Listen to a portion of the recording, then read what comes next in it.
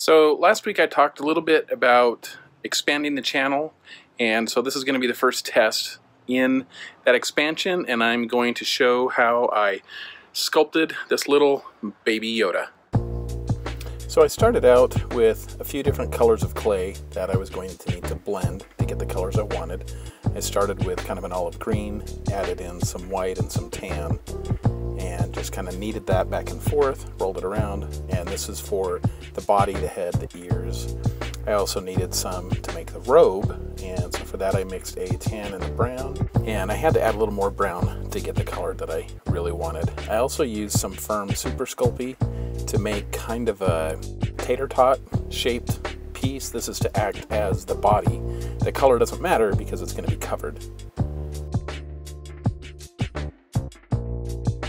I cut a piece of aluminum wire to insert into the body to connect the head, and you could probably get away without doing this, but I wanted to make sure that the head plus the ears didn't get broken off.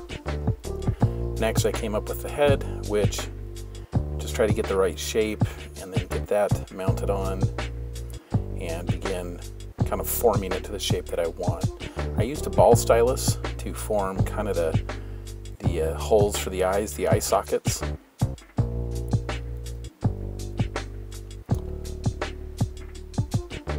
And then for the eyes, I used some black clay, rolled it into a snake, cut a couple even-sized sections off of that, and rolled those into ball shapes. I did have to kind of play with those a little bit to get the right size. I ended up having to make each of them a little bit smaller because they were too big.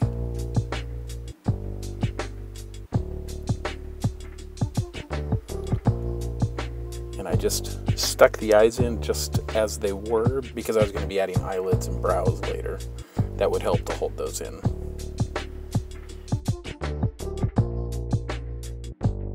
Using the same clay that I used to make the head, I rolled a lot of small snakes to build up the eyelids and kind of the brow line and beneath the eyes. And I repeated this several times before I finally got the thickness that I was after. So some of that I've trimmed out just because it was kind of the same thing over and over. While I was at it, I made a really small nose. And here I'm just kind of building up the lower eyelids and into the cheekbones a little bit. And like I said, I went through this several times, and I cut out about 2/3 of the snakes that I used to put on the eyes.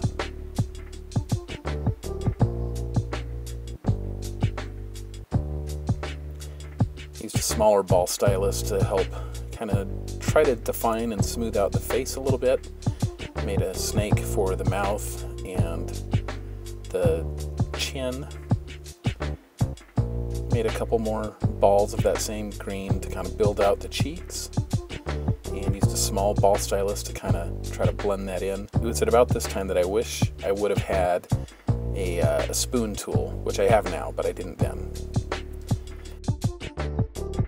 Next came the ears, and if you've seen Baby Yoda, like, his ears are more disproportionate than regular Yoda, so I tried to make them roughly the same width as his face, each ear, so that they would really stick out. And then just kind of trim them to get them to match as much as I could. I just used the ball stylus here as well to try to blend that seam together to help hold these in place.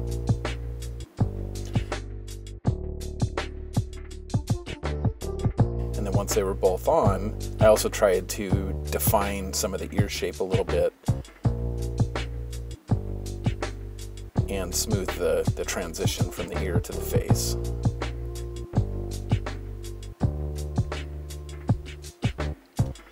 Next is his little robe, and I did this by just making a thin sheet of one of the mixes of brown that I made, and then once that was all the way wrapped around, just kind of used my fingers and a ball stylus to kind of stretch and blend that together so that it looks like one piece of cloth.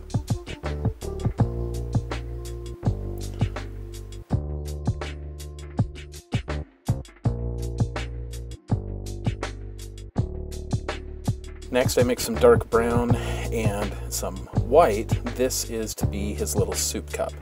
So I rolled that around ball stylus, the big one, to kind of give some depth and an opening to his little soup cup, and then used an X-Acto knife to try to kind of flatten the top of it, which sort of worked, but also deformed it a little bit, so it probably didn't need that.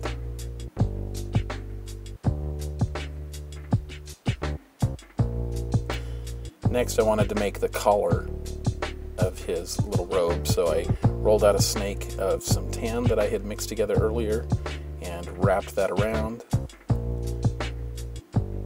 Made sure to kind of form it in place with the ball stylus, and then I used a dental tool to go around and give it kind of some furry texture and also add some nostrils to his nose.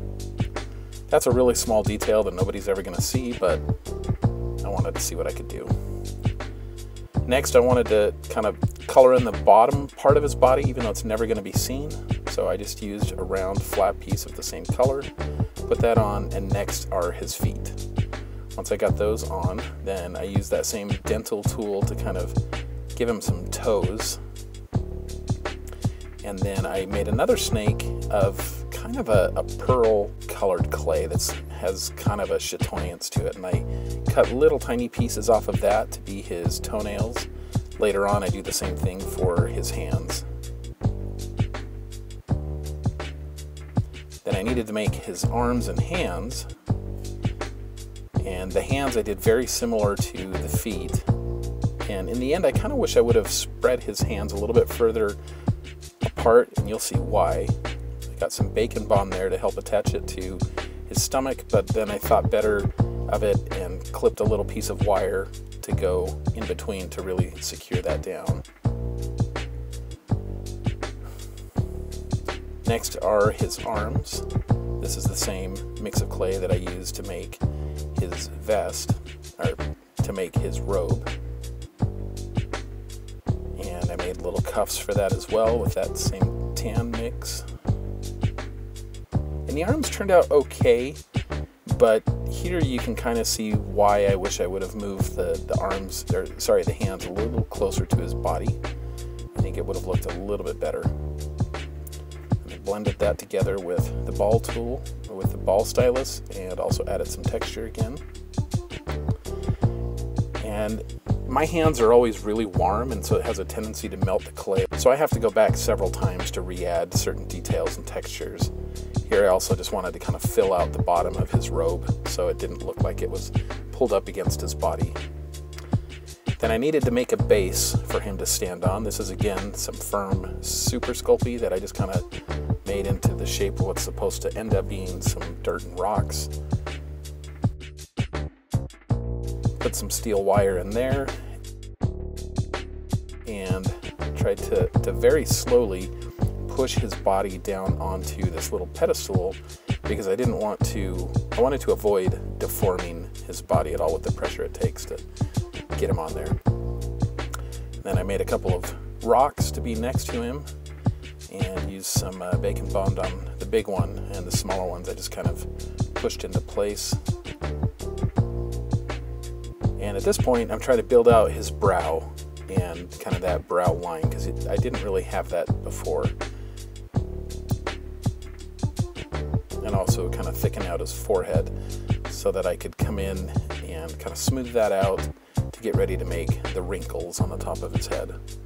So I used the dental tool for the bigger one, and then another tool to kind of blend that out. And then I used some clay softener. I brushed that over the whole thing to try to get rid of as many of my fingerprints as I could. It did okay, but that is a part of this process I need to work on.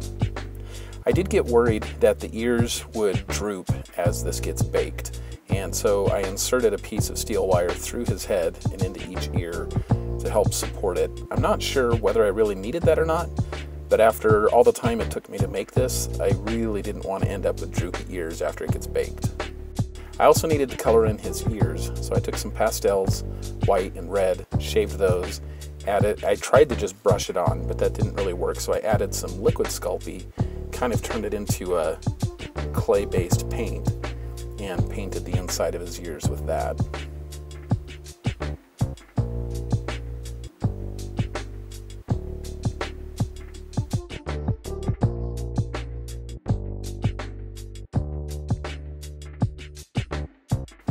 it's looking pretty good so far. So next I baked him with this polymer type clay. You bake it to turn it into kind of a plastic, and that solidifies the whole thing. Then I painted the base brown, and I tried using some Sculpey satin glaze, but it ended up too shiny. Next I needed to paint the rocks, so I just mixed a bunch of different colors that I had. I didn't have a plain color that I liked for the rocks, so I used kind of this grayish mess to color the rocks in, let that dry, and then made a couple of other colors to use on the smaller rocks to kind of help differentiate those a little bit.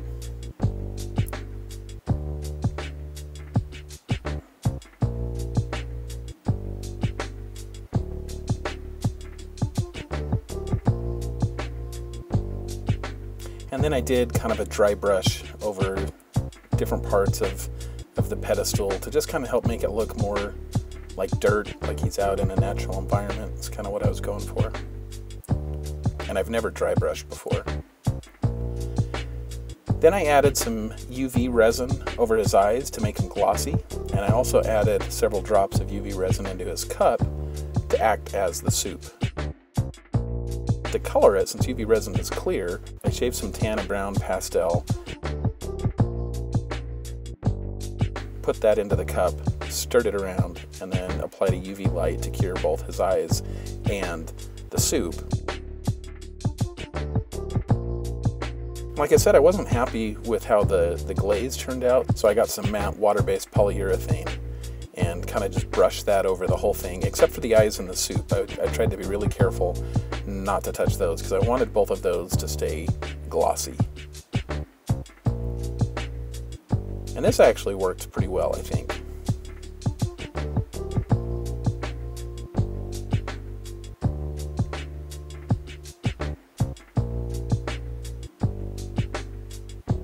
As I got to looking at it, I really didn't like the eyes being solid black. It made it look a little bit too much like an alien, so I mixed together some darker colors to try to paint in a brown iris in each eye. And I don't have very steady hands, so it was pretty hard to paint that small. So I had to come back in with some black paint to put the pupil back in. And of course I had to put my maker's mark on it and the year, and then redo the UV resin on the eyes. And again with the UV light to cure it. And now he's basically done. And that's all there is to it. It's not extremely realistic, but I'm pretty happy with it for my first sculpt of trying to make something actually look like an existing thing. So there may be more of these videos coming out. I don't know. We'll see how that goes. Kind of depends on what ideas I get and how well they turn out as to whether that's something I'm going to want to share or not. But I don't know. Let me know what you think. Subscribe if you want to see more of this stuff or my normal shop stuff. And we'll see you next time. Thanks for watching.